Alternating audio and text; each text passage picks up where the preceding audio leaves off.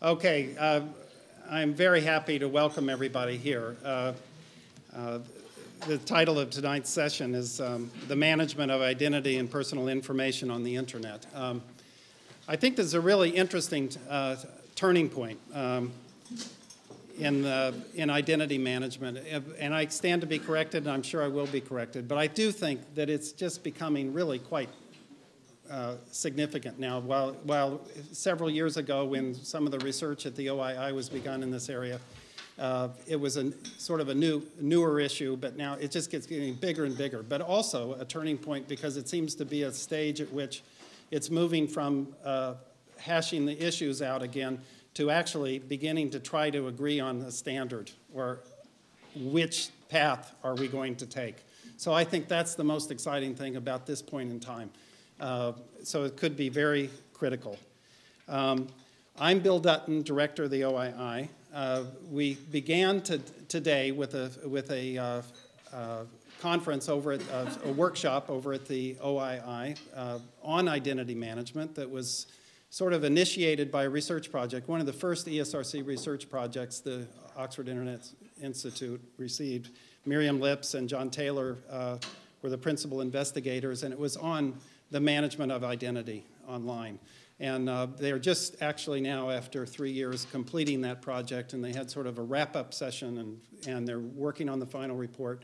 And so today was a great occasion to sort of bring together that work with other ESRC research projects and related e-government and identity management projects.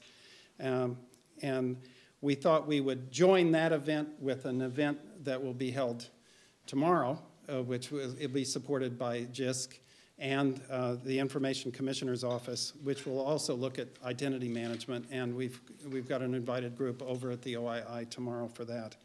So, but this evening, we'll have I think we really have an extremely authoritative panel. I'm really honored that people our choices have agreed to come here and share their perspectives. We're being supported, and I want to thank the Information Commissioner's Office, JISC, and the Cybersecurity Knowledge Transfer Network of DTI for supporting this evening's event. It will be publicly accessible. Anyone was welcome to this event, but also it will be webcast, so be alerted that we are recording it as long as people stand at the podium or at the desk. And it's not live. It will be webcast. We'll have an edited webcast next week so that we can erase me and any of the other things. And that after this event, I think this will go till at least 6 o'clock, and we'll have a reception here in this room. And so we can stay for another hour or so after the event and have a more informal discussion. So it's my honor simply to introduce the chairman of tonight's session, Jonathan Bamford.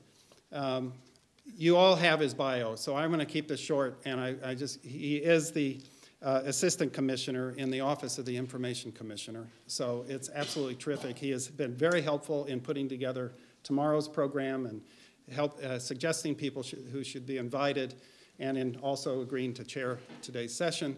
But I guess the one thing I could say that is not on the program is as we were discussing this whole session, the one thing he kept holding our feet to the fire with is that I insist that this must be balanced. We must address privacy and data protection. It's not something that's might go. It's like it kept pushing us back to saying we can't just consider the efficiency and delivery of services. It has to be addressed in the context of a requirement for privacy and data protection. So, Jonathan, thank you for chairing this session. That's okay. Thank you, Bill. Thank you for the kind words of introduction. As you say, all my personal data is available in the biography there, so you know what my background is.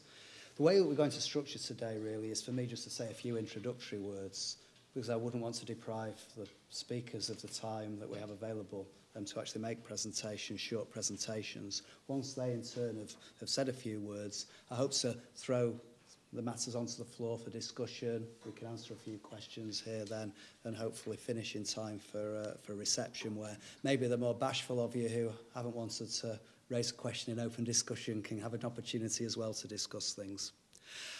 One point that I would make clear, and it builds on what Bill said really, is there that we in the data protection community, the data protection regulatory community around the world, have really started to see identity management as an opportunity really for delivering some privacy and data protection benefits. And maybe we've been slow to wake up to this, I don't know, because not all of us are technologists.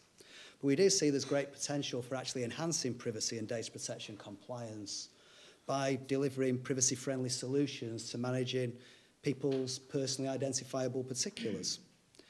When you start to do that, you start to reduce the privacy risks that go with lots of information being held about us in lots of different collections with powerful identification numbers which tie information together. We want to try and make sure that personal information is only used in appropriate ways, minimising the extent of personal information that's available in various disparate collections around the place, and if possible, putting individuals back in control of their personal details. I think that's an important point. All the surveys that we do, I think others, has shown that individuals are feeling increasingly that they've lost control of their personal information and are increasingly worried about that.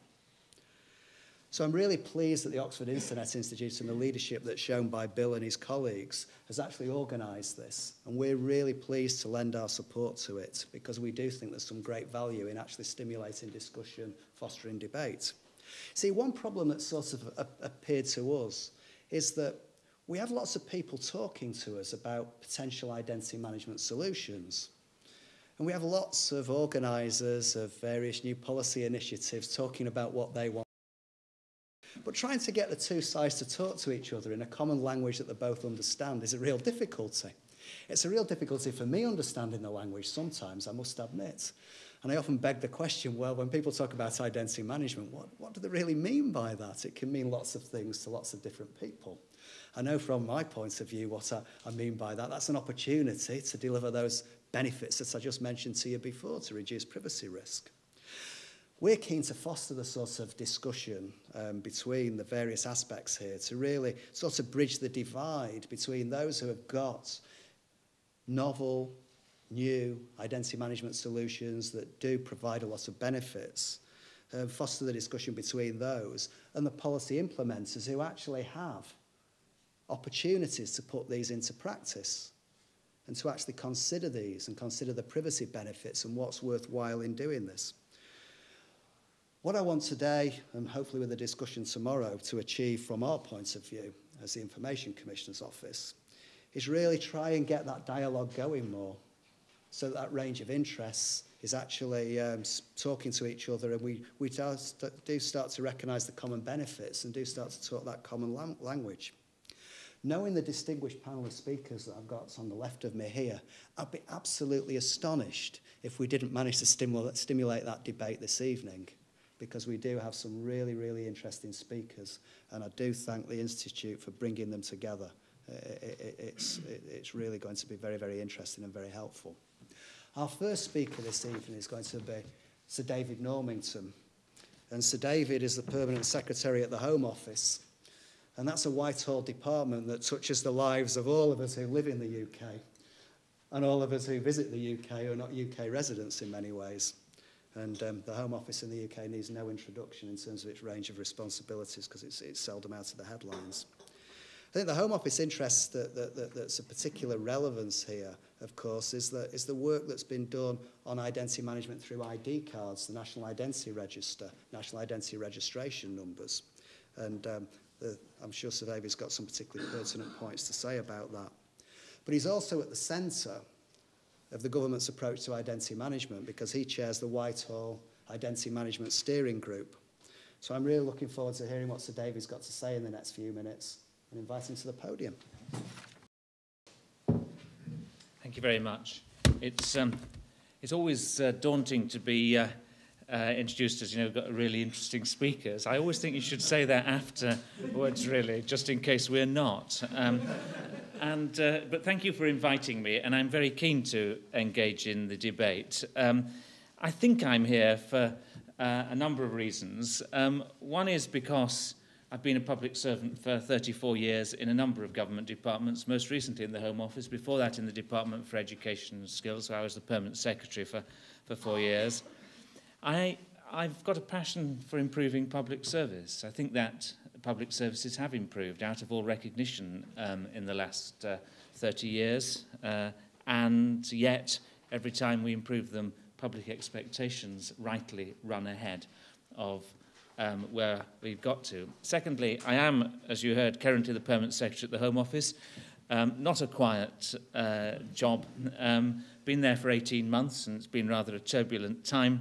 We are the department charged by the government with delivering a secure national identity scheme and the ID cards which will go with it. And thirdly, as you heard, I chair this Whitehall-wide identity strategy group, which brings together senior players from national government departments and shortly local authorities as well, with an interest in identity management. And the aim is to make a reality of a cross-government approach to identity as a means of improving services to the citizen.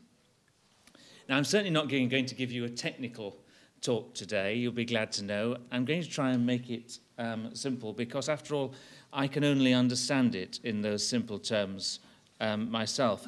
I'm going to give you a policy perspective, and of course, because I'm a civil servant, it'll come as the government's perspective. It's the government's solution to identity, which is to introduce a national identity scheme and ID cards. So I'm going to come at it from that, I'm going to explain why that is being proposed, what the arguments for it are, and also address some of the risks and concerns. I want to argue, as I think the government would, that a secure identity is a right we have in a free society. It's a right, and it can be taken away from us, and often is. And if we can deliver a secure national identity scheme, it can meet a multiplicity of needs for the state, for the private and public sectors, and for the citizen. As a civil servant, I have to be really conscious that this is a very political debate. I'm very glad it's being webcast. I never know, as the Permanent Secretary of the Home Office, where that means the story will end up, but I'm prepared to take that risk if you are. I know there are deeply held views among public and politicians about things like the costs, the risks, the threat to civil liberties, and so on. I take these issues seriously, and I think we need to debate them. But as the person responsible for delivering ultimately the government's commitment to ID cards, I'm very aware that we need to allay the genuine concerns if the scheme is to succeed. And if we don't, that will be a problem. It is in the end, of course, for the democratic process to decide whether we should have a national identity scheme at all. All I would say is that whether or not we do, whether or not the public or the politicians on their behalf continue to support a national scheme, the issue of identity doesn't go away for any one of us. On the contrary. So let me start very simply. Well, no one asked me for my identity when I walked in here. I don't suppose they took it on trust that it was me, but I might not be me, of course, but it's a fair bet that I am. Increasingly at conferences, of course, we are asked for our bona fides, and I go to conferences on security where that is important. I had to wield my Home Office identity card this morning to get the electronic doors to open. Because this card doesn't know whether it's me or not. It does activate the doors, but it would activate the doors for anybody wielding this card. So at times of high security, we have to employ security guards to check the photograph on the card to see whether it's me. Not sure that's a good use of a card or not, really. I don't know when you were asked last to prove your identity and how secure you thought it was. I guess because you're here, you've thought quite a lot about this. You may have opened a bank account, I guess, or applied for a mortgage, or shopped online, or applied for a passport, which is an interesting experience these days. You used your passport to come through the border or to enter another country. Perhaps you applied for a driving license or used the online service to renew your road tax. If you're a student, there's an even longer list, including student loans. If you're lucky enough to look young, you may constantly be asked to prove your age in clubs and pubs.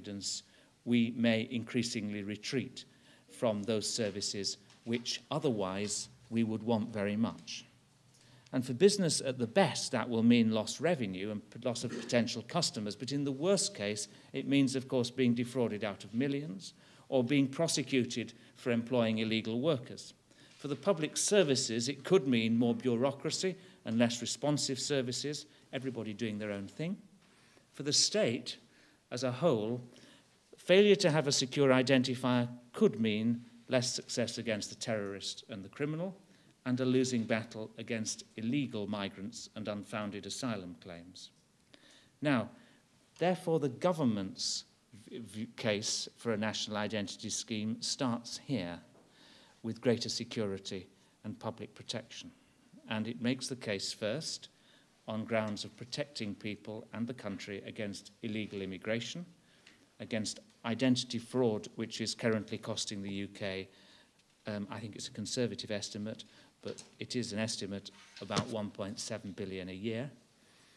Protecting people against crime and terrorism, in which false identities are a central way of evading the law, and against abuse of the vulnerable, as I was talking about earlier, by supporting much more effective checks on people working with children. So the argument starts, in the government's case, with that greater security and public protection. And it is the biometric technology in the National Identity Scheme which will make the step change in making our identities secure. In due course, the scheme that is to be developed, and I'll come back to it in a minute, will capture all 10 fingerprints, and it remains an option to use iris recognition as well. So there will be a unique identifier for everyone. Register a false identity and you're stuck with it.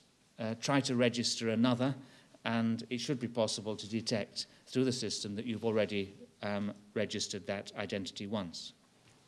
Of course, there's a huge amount to be done to convert that identity into reality, and I'll come back to the practical implementation in just a minute.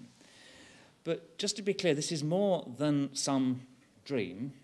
For example, we're already recording the fingerprints of visa applicants in 37 countries overseas, and in a short time that's been in place, we already have detected 1,500 people who previously claimed asylum or have been fingerprinted for other immigration purposes and were trying to come back into the UK, having been prevented or deported. So, I hope you can see already how, in the government's view, a more secure identity can benefit the citizen and the consumer. But the benefits could be even broader, and I guess we'll want to talk about this in the context of the debates you've been having about citizen-centric services, which have been a theme, I think, or are going to be at the workshop that you've been holding. As you know, some of you, this is a theme which underpins a report by David Varney on service transformation. He carried out a review which was published last autumn, where he looked at public services and how they could be transformed. One of the things that shaped his thinking was a study on bereavement, where he discovered that in the worst case, a family who'd suffered a bereavement had 44 contacts with public services before things were sorted out. The majority of the 44 contacts involved dealing with pensions, disability allowances and related benefits, and nearly half involved the family having to contact the government about the same issue, rather than the government taking the information once and just putting that right. And this was a bigger problem, this problem of disjointed public services, for the most disadvantaged who didn't know how to find their way around the system, than it was for the rest. He strongly argued, and I strongly agree with him, that citizens should be able to tell the government something once, and that government should be able to identify a citizen whenever they come into contact with services. That means services are more likely to get it right at first time and be able to deliver the services through a much broader range of channels and technologies. But he also saw identity management as one of the keys to that, what he described as the front end of better service. I know that we will, and I'm sure we'll have this debate, that we will have to prove that a national identity scheme can meet some or all of these objectives, that it can be a repository of personal data, that the safeguards that are built into the legislation that underpins this scheme, including an independent commissioner, are real and effective, and of course that we can deliver it on time and on budget. Now, we've published a plan, because you always publish plans in government, here it is, and you can get it on the Home Office's website. And this describes what the National Identity Scheme is. In a nutshell, it's about setting up a system for applying for an ID card, being enrolled, having your biometric data taken. It's then about it being stored in a register, which can link to other government systems.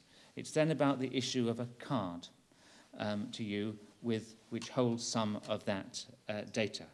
It's then about setting up a checking system so you can use that identifier to verify your identity in certain circumstances.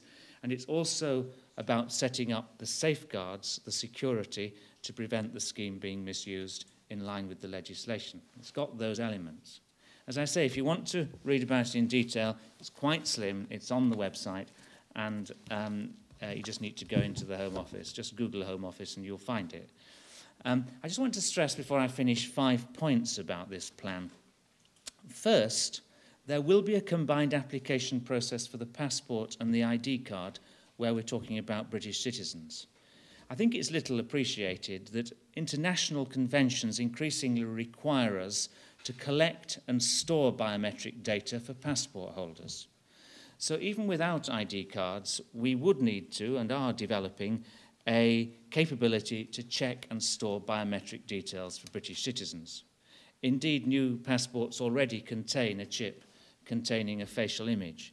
So it's not as big a step from the passport as planned in the future to the ID card as is sometimes represented. Of course, you may disapprove of what we're doing on passports, but that is, you won't get anywhere in future unless the passport is like that. It's already will be more and more difficult to get to the States, for instance. Secondly, because of this link with the passports, a lot of the costs which are attributed to the establishment of ID cards would be incurred anyway for passports. The current estimated cost of ID cards, which is much argued about, is 5.5 billion over 10 years, plus 200 million for the additional element for foreign national residents coming here to work or to study. 4.3 billion of that is what it will cost to do what I've described in terms of the biometric passport. So it's an extra 1.2 billion, a lot of money, of course, but nevertheless, over 10 years, that is the extra cost of the ID card. Thirdly, of course, we're planning to go step by step down this road of issuing cards, and on present plans, we will issue the first cards to foreign nationals coming to the UK in 2008, and the first ID cards to British citizens in 2009. It will then roll out progressively as people renew their passports. The government has made it clear that the ID card will eventually be compulsory, but it will need to go back to Parliament to ask permission for that before it becomes so. Fourthly, we'll be looking at how we can make use of the assets we are building in the early part of the scheme to test the benefits and also to build public confidence in the value of the card. We said in our December plan that we would look to concentrate on some areas to try to prove the value of this. And we picked out 4.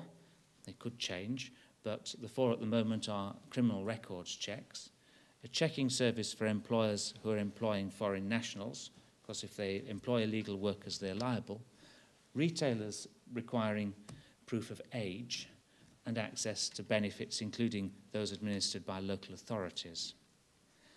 Fifth and finally, there is a review of potential private sector uses of this scheme going on, led by Sir James Crosby, and he has brought together some of those in the financial, retail, airline sectors who need to check identity now to see whether those sectors could, in partnership, use the benefits of this scheme. And his report may well determine how the scheme develops in the future. As I said earlier, you'll see that some of this is happening now. We already have biometric information on some visas and on new passports. We're already offering secure checks against our passport database, which is very extensive for public services and for private sector customers. There were 250,000 checks in April against this database from public and private sector people wanting to check the identity of individuals who they were providing services to. So, I've said enough. I'm just going to try and just sum up what I was saying. I've argued, and maybe it's just the one thing we can all agree on here, that the problems of identity are with us now, and they will grow in importance. And that will put pressure on governments, on employers, on business, and on individuals to respond.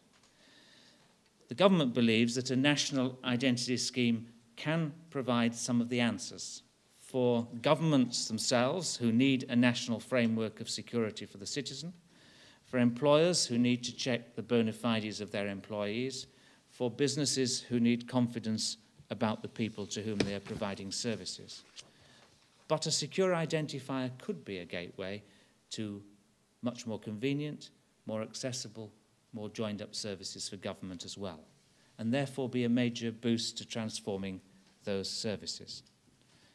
I certainly don't argue this is a panacea, far from it. A national identity scheme has to prove itself. It has to prove itself with people like you. Citizens will, above all, need to know that their personal details are highly secure, and that this is not a way of keeping more and more checks on them. There's also a potential tension, actually, between the growing demand, which is here now, for better identity management, particularly from business, and the need for the identity scheme to be built and tested step by step. On present plans, it will take 10 years to have a national identity scheme fully in place. For some businesses, for some consumers, they need it now. But as I say, and this is a thought I'll leave you with, the paramount need is to have a scheme which protects and safeguards personal information and in which everyone can have confidence. For the moment, thank you.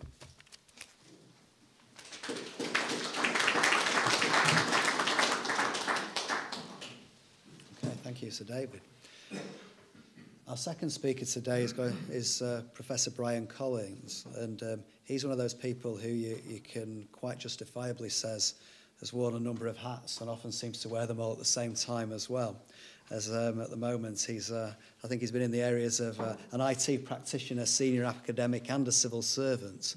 And he's currently Chief Scientific Advisor at the Department for Transport, and, to prove he wears more than one hat at once, is the Professor of Information Systems at Cranfield University. If that isn't enough, his CV's littered with names like Clifford Chance, the largest law firm in the world, the Wellcome Trust, and GCHQ for good measure. I think his interest in ID management has been around for a while, and I certainly came across him in particular as he was a specialist advisor to the Home Affairs Committee on its inquiry into the National Identity Cards programme. So without further ado, Professor Brian Collins, thank you. Thanks, Jonathan. I'll come back to multiple identities later. I want to move from the slightly specific that Sir David has just talked about with regard to national government schemes and to talk in a slightly more abstract way about identity and identity management as it applies to people, but as it applies to people in their broader context as citizens of the world. So I'm going to talk a bit about that, and then I'm going to talk about one or two technological developments, a little bit about tokens and biometrics, because those are the instruments that we quite often use to interface with the technology, the internet, and after all, it is the Internet Institute that is sponsoring us today. I also want to highlight one or two things to do with the systems view of identity management. It's all too easy to think of the components that make up an identity management system, but not think about the system. And I think I want to rehearse that, and then offer you some challenges to provoke you into asking, I hope, questions. So first of all, to say a little bit about, well, what are we talking about here? Identity. Identity of people as individuals, as bunches of organic cells that walk around. And clearly there's a link with biometrics there. But in a socially organized construct, people also have socially endowed rights. And those need identifying, those rights need identifying, and they need binding to the biological organism. But what do you declare when you want to use the rights? Do you declare the identity of the biological organism, or at the point of usage of the right, do you only need to declare that I have a right? And that is quite an important and quite often subtly missed distinction, that you want to remain anonymous when you invoke the right. You may not be allowed to remain anonymous when you establish the right, but you might want to later on. And I've heard that, indeed I heard it when I was listening to the evidence to the Home Affairs Committee, that there are quite a number of groups of people in our society who believe passionately that that is an attribute of identity management that is crucial to them. And I think one has to respect at least the argument for it. There are then people who hold roles. And my guess is most of you in this room are work for an organisation and therefore have a role within that organisation that is similarly bound to you. As you've just heard, I have a number of roles, and therefore I walk around with a number of passes, like the one that Sir David just hung out. I have a Department for Transport one, which looks peculiarly similar to yours, but maybe that's harmonious government for you.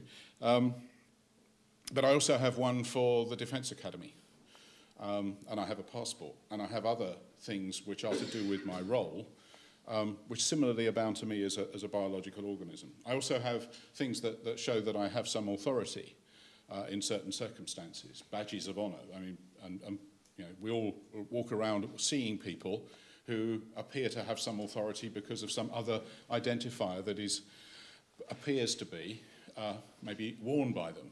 A policeman, for instance. You expect a policeman to be in uniform in certain circumstances. You probably expect them not to be in uniform in others. You don't argue with the guy who's got the gun whether he's in uniform or not. People have choices. How do you invoke the binding of the choice that someone has got? The fact that they have elective rights, for instance, and we haven't talked about online elections, but that's an issue to do with how do you show the right to have choices in an elective situation with your identity. And quite importantly, I think you have to include in the context of people, the people who, in quote, society, assert have transgressed the rules or the laws. And you have to include those in the system of identity management. It's what we might call criminals or other people who we want to pick out as transgressing what we regard as socially acceptable norms. Now, if you treat them as special and different, you won't include them in the identity management system. You'll put them outside and try and deal with them differently. And I think it is worth arguing that you actually put them inside the system and then identify them through whatever technique might be available to you. And I'll come back to that later. So unpicking identity, I think, is quite an important issue in an abstract way. It doesn't exclude everything that Sir David talked about, but I think it expands to a bigger range of topics which is necessary to talk about. And if that isn't enough, that's the identity to do with people. Now, people go around and leave a digital footprint. So the processes that those identities interact with that are valuable to people leave trails. Now, is that personal information in the context that it's everything I've ever done? And some of the shopping I do online leaves a digital trail on the website of the place that I go shopping. Amazon, I think, keep a record of everything I've ever bought.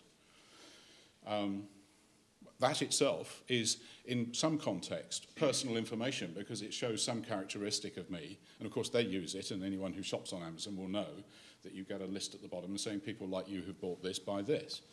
Well, why do I want to know that? And how often have you said, interesting, yeah, I'll buy that, or not? And sometimes it's irresistible, isn't it?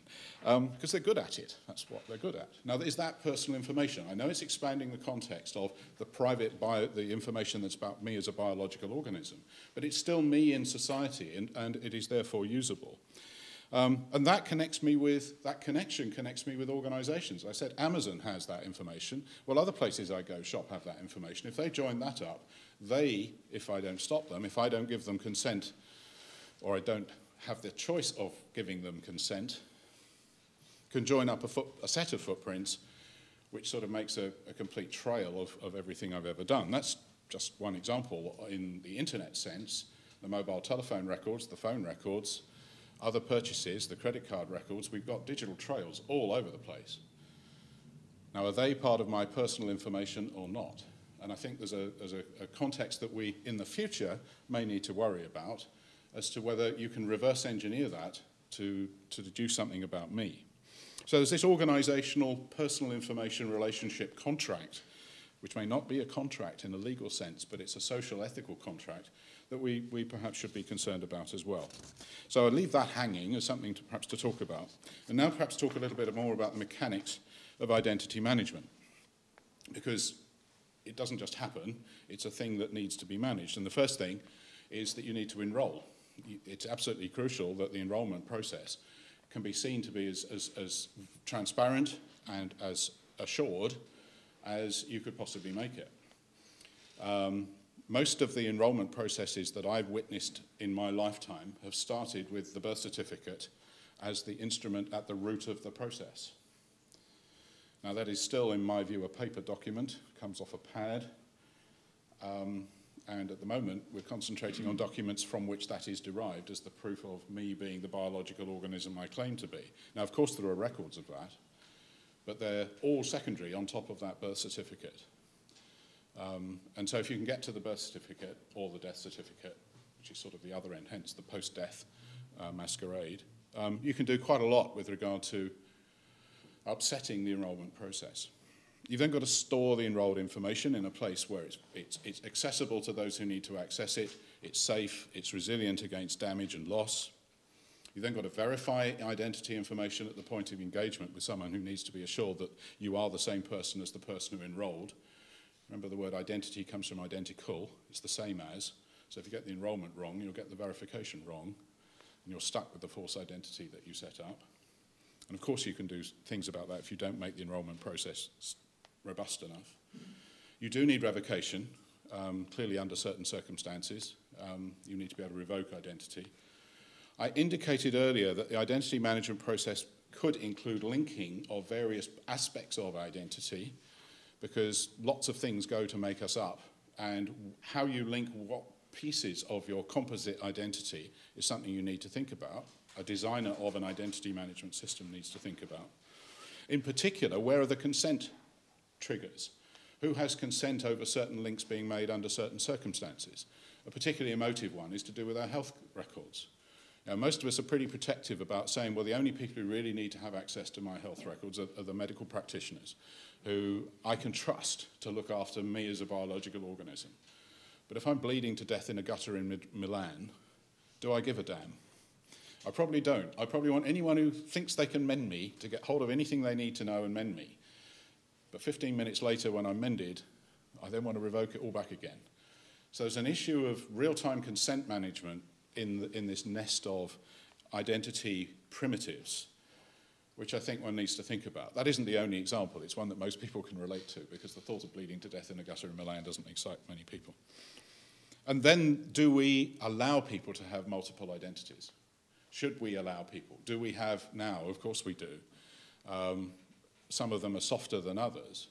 And of course, they all should all tree back to a primitive, but we can use elements of it for whatever purpose we want to. Now, is that a right that we should have in a democratic society or not?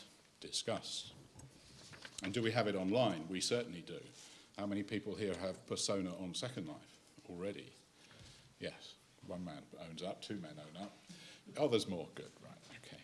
So there's issues of anonymity, there's issues of disclosure, how available is identity information when you want it, what are the performance metrics, what do you expect out of it by way of a service, what sort of speed of response in all the stages of identity management we just talked about, who do you trust to manage it? Do you trust your bank? Do you trust Sainsbury's? Do you trust the government? Do you trust someone else, and why? And I cannot resist it. Why do you trust anything you're hearing tonight?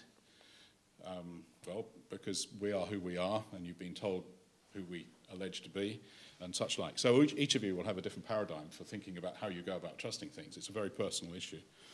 Where is the certification? Who's the body that sits outside all this and says, yes, it's all right? Should there be one? Is there a sort of ombudsman-type function, not only for government, but for commercial exploitation of identity management? Same thing applies to audit. And importantly, because we use the rule of law for dealing with those people who we say are within society but are behaving unacceptably, we need evidence. And therefore, we also need a process in all of this by which we gather evidence at a forensic quality, in other words, stuff that will stand up to challenge in court, that shows that identity fraud has happened. And that means designing it in, because you can't apply that sort of stuff afterwards, and it's complicated. And digital forensics is one of the most rapidly growing areas of computer science, and it's also one of the most difficult in and around this space. Just to put the flesh on the bones of that, when I bothered with people with loads of PowerPoint, which I decided not to do, what I've decided to build is a chart which shows some of the intersections between all of these things that I've just talked about. And I'll just touch on a couple to give you an illustration. for instance, when you're buying something on Amazon or on any other online site and it clicks to a payment system, or at least what looks like a payment system, and you then are asked to put your credit card details into that second set of windows that come up, how often do you actually check that that second set of windows is what you think it is? And are they keeping a trail of everything you've purchased as well as the vendor who's selling you things? Well, there's lots of stuff and lots of regulation that says that isn't happening. But do you have a mechanism by which you can be assured that your identity is being managed appropriately by all the parties that are involved in that transaction? And that's a sort of runtime piece of software interacting with your verification process. And that's the sort of intersection that I'm talking about. Another one is perhaps to do with consent. When I give consent for something to happen, how long does that consent last?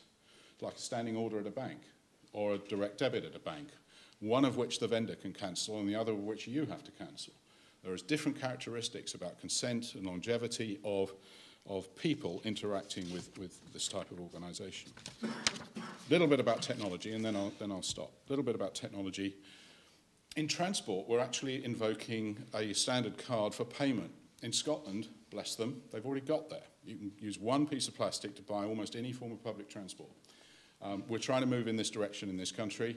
We're slightly differently organised in governance structures in England, so there's a lot more delegated to local government, and it's a lot more difficult to do, but we are moving in that direction. Now that is going to leave a digital trail of, here's my card, it left details of my public transport experience on payment systems and billing systems. Now, if it's anonymised, that's fine, there's no trail about me, but if I lose it, it's just the same as throwing the banknotes away. So do I want to be able to recover it such that I can be identified as the owner of that card, and hence my digital footprint being left behind of all my journeys, but I can get the card back if I lose it, or not? Discuss. Do I have the choice? Well, in Oyster, yes, you do. But are we going to allow that sort of choice into the future if people start abusing such a system? So David already mentioned a number of things to do with biometrics, fingerprints, face, iris. I won't dwell on those areas. There's quite a lot of public debate about the robustness of the technology. All of them are improving. They're all going to become capable, but how do I couple them together and use them sensibly?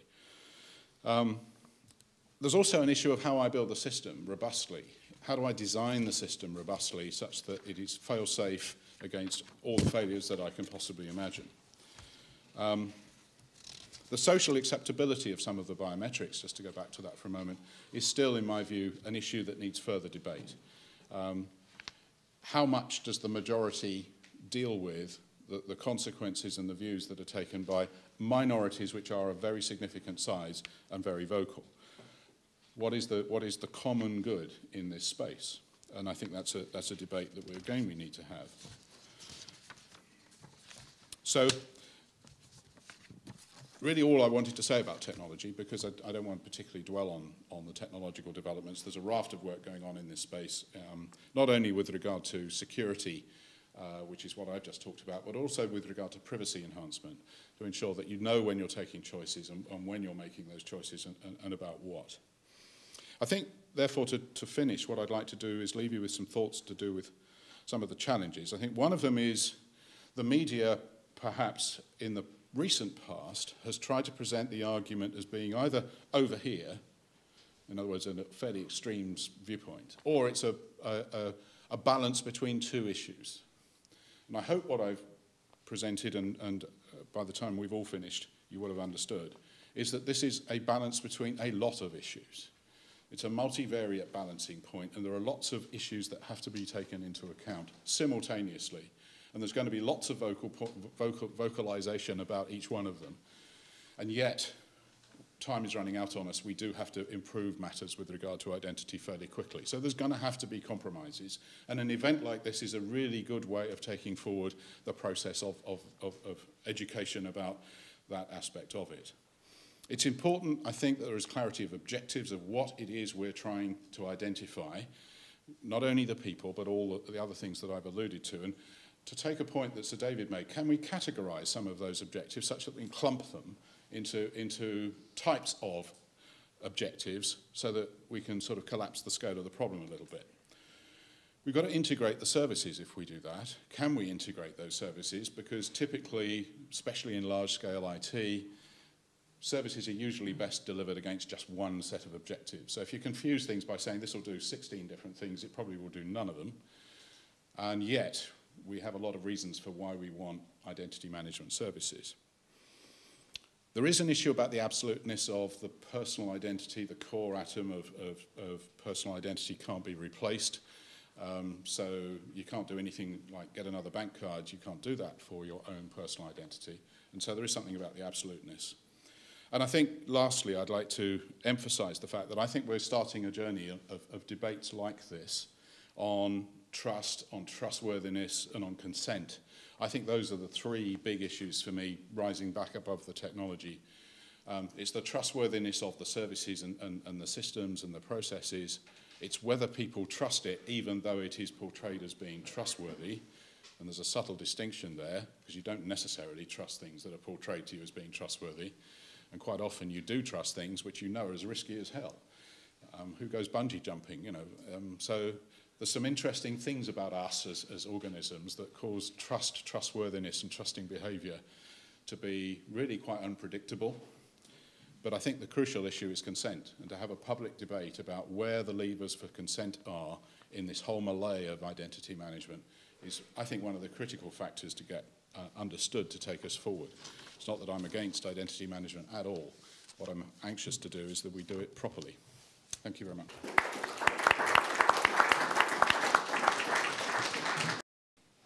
He's the founder of the software company Credentica, which is a Canadian company, and also adjunct professor at McGill University in Canada. Interestingly, he's one of those people, those brave souls who have tried to attempt to commercialise privacy, and has a couple of businesses to his name, their enterprises, DigiCash and Zero Knowledge Systems. So, Professor Brands, Dr. Brands, come forward. Thank you. Well, thank you for that introduction, thank you for the invitation to be here. Okay, I dropped a few things that I'm going to use during my brief presentation. So I've been involved in the area of identity management for 15 years, also wearing different hats. So in '91, I started my PhD in the Netherlands. I'm a citizen of the Netherlands, in the field of multi-party security. I'll talk a little bit about that later on. That's a key thing that's missing in today's discussions. And so in '94, '95, I started drifting into the business side of things, and did a lot of consultancy in the Netherlands. And then in 2000, I joined some companies working on early identity management approaches, electronic payment systems, road toll pricing systems, in fact. So, and in 2000, I moved to Canada, where I've been since. As pointed out, I have an adjunct professorship at McGill, so I teach in this field, identity access management. And but mostly what I do since 7 years is discuss with lots and lots of stakeholders, ranging from data protection commissioners, reviewing policy papers, writing parts of them sometimes, in fact, and talking with industry. So on the industry side, my colleagues and I are extremely familiar with anything that's going on in identity. It's all the initiatives to the bits and bytes level. So I have a very particular deep insight in this area. So I don't want to talk about technical aspects, however, in this brief discussion. So, but what in all these years, what struck me, and we've been talking a lot with government, in fact, in Canada as well, where Canada has, of course, lots of territories, and they all have their own autonomy requirements, and they're all striving at the same time for some pan-Canadian identity management infrastructure, and so it's one big mess. So it's not unlike what's happening elsewhere on the planet, and so what strikes me is that I'm in dozens and dozens of these types of forums, workshops, and so forth since 10 years. And in many ways, it seems there's no progress, right? So my own conclusion is that the real problem with these debates is that they're based on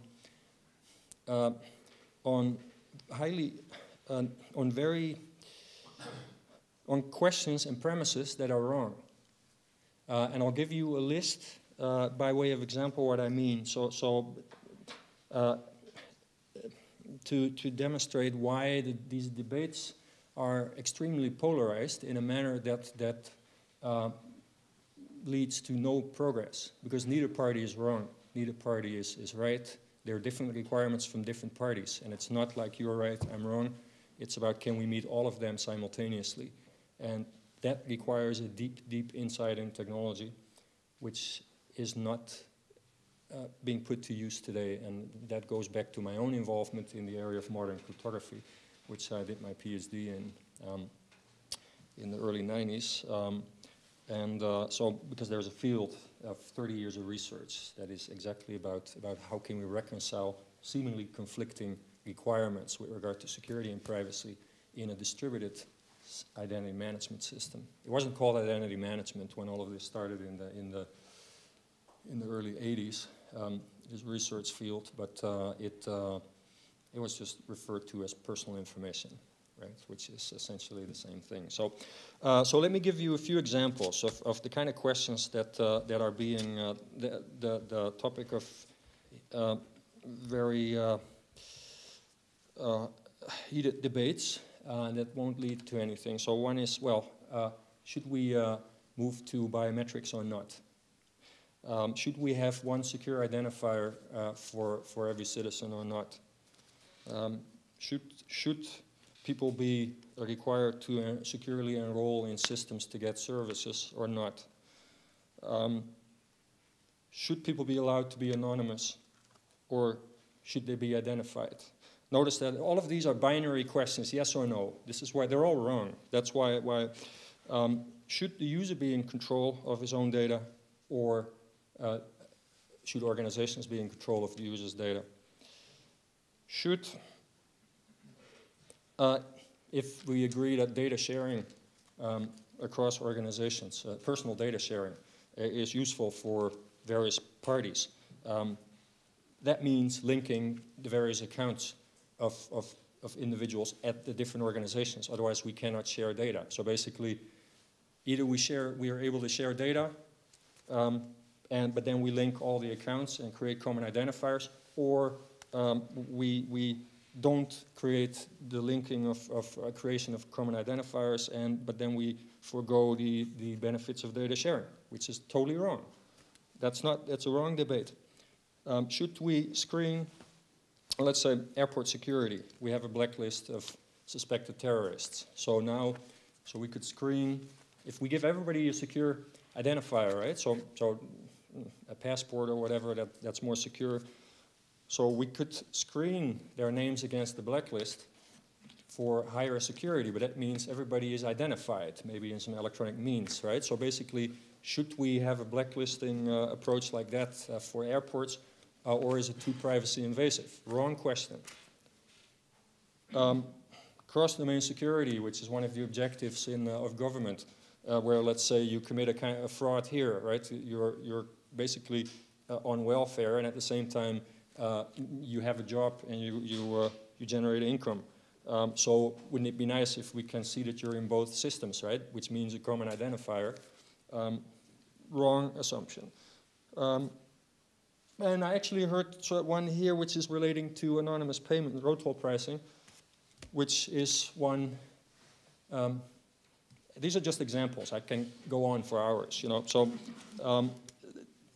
if we have a road toll pricing system where people make electronic payments to toll bridges, either the system is anonymous, but then people cannot recover their money when their card is lost, or payments are identifiable so they can recover from a lost card.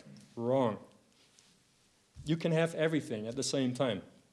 Now, let me, because the real way how to do that gets to be pretty technical. Industry is, in fact, now experimenting with some of these technologies. And let me just quickly go over each of these to give you an indication of what's wrong about those questions. So, should we have one secure identifier or not?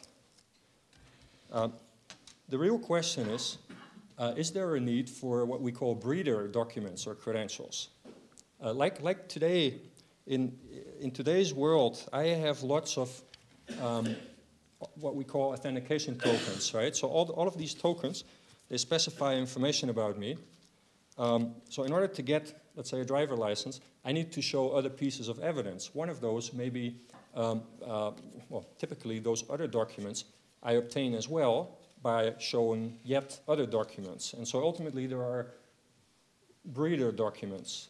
So I'm a big believer that yes, having a secure identifier is very, very valuable. The big point though is how is it used? Is it used everywhere? Do you show that same identifier everywhere where you go to gain access to services?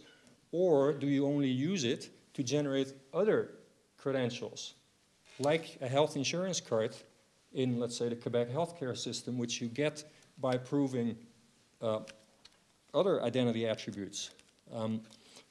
This is how the world works today, right? And so there's no contradiction there. A biometric or not? Well, the real question is a biometric end-to-end? Does my, let's say, fingerprint or retina scan or whatever, the template, that unique identifier that's extracted, is that used from me to the service point, right, where they store it to see if I'm the same person? Or do I use it to unlock a chip card of my own that then talks with the service electronically, right? So, so those are completely different approaches.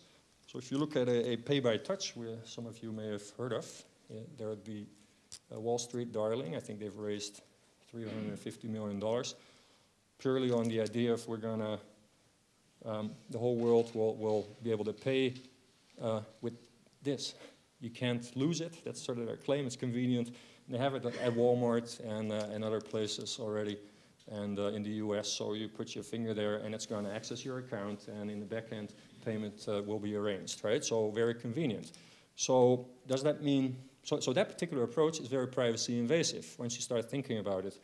But as a user, you could have the same experience by putting it, let's say, on your card. And how the card deals with the backend system when it's a chip card, that's done securely through information security mechanisms. So you get the same experience, and you can, in fact, get the exact same security without the privacy implications. Now, enrollment or not, so that depends on what, you know, if you look at a lot of systems, when I, let's say, open a bank account, some of the information they require when they open an account for me and they register certain data on me is actually self-asserted. Other information may be asserted by third parties. So to what extent a company or organization relies on self-asserted information depends completely on the application. But ultimately, if you think about it, most information that companies have on you out there started with being self-asserted. Well, I mean, there's a big category of that. And what matters to organizations is that once it's been self-asserted, it becomes an attribute of yours, which they may want to bind to you so that you cannot just change it. But it depends on the application, basically. So it's not a matter of is enrollment privacy invasive or not. So the anonymous or identified, that's an important one. Anonymous means that I don't give any name when I deal with a service provider, let's say. Identified, well, what does that mean? You know, when I have a username at some online service that I self-generate, that is an identifier.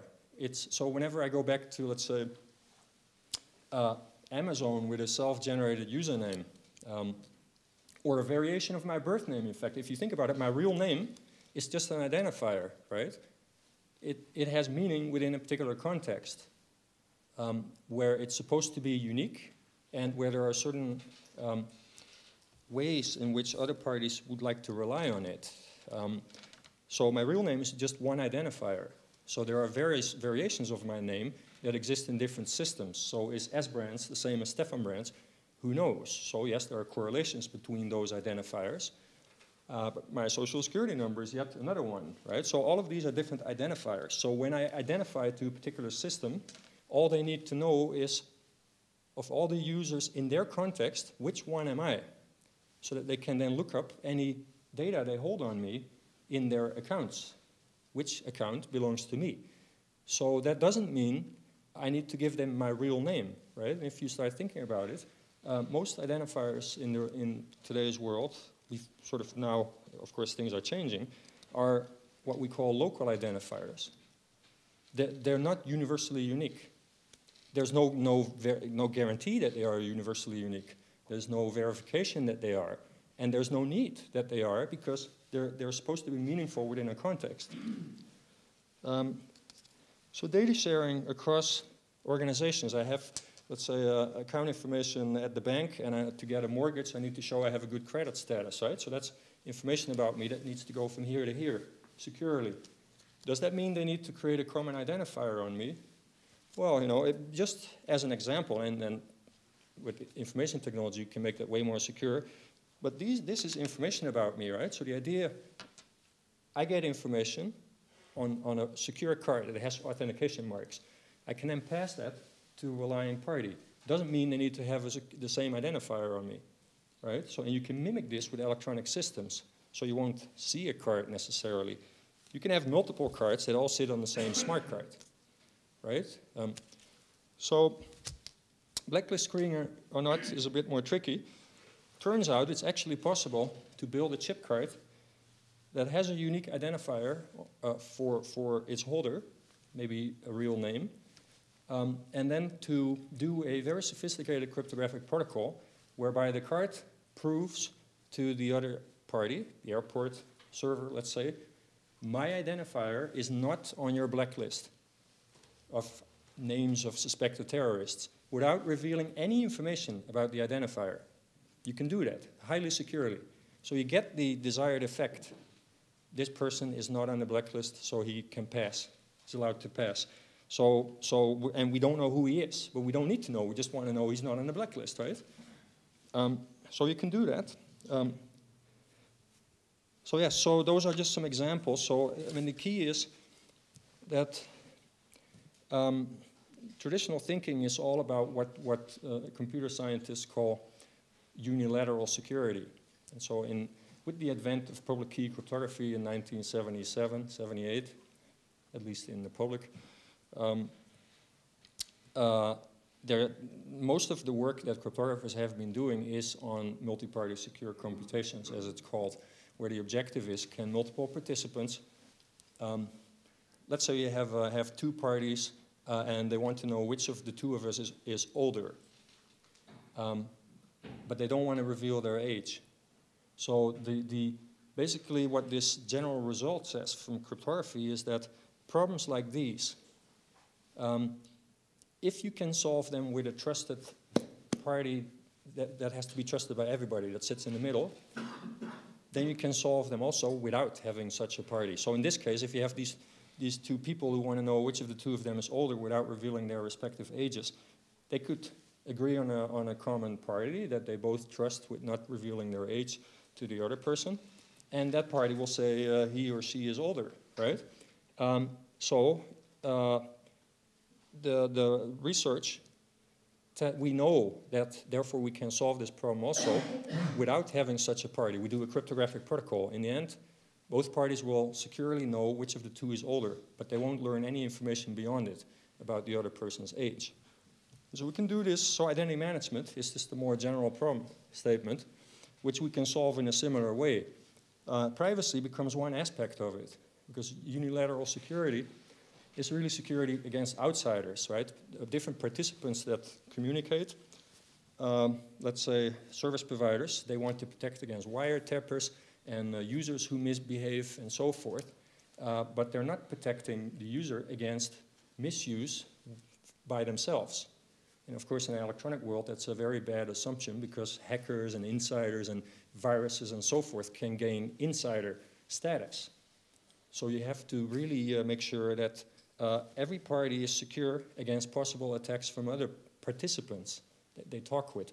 And privacy means minimizing the amount of personal data that you send to other parties, or that they can learn, to the absolute minimum. And we know how to do that, right? So, which means avoiding common identifiers when there's no need for them, which means so you can securely transfer authenticated attributes about yourself without creating linkages. So I'm a resident of Canada.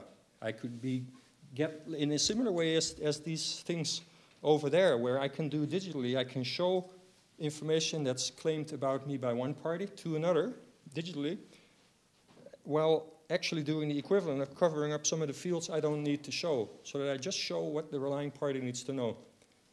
And you can do that so that even if they would be malicious and the issuer of the state of the card would collude with the relying party and they would have infinite computing power, they still cannot infer more than what you chose to show them, what you choose to show them. So we know how to do all this. So the debate needs to change. That's my key message. It needs to move to a more sophisticated level. So I'll leave it at that.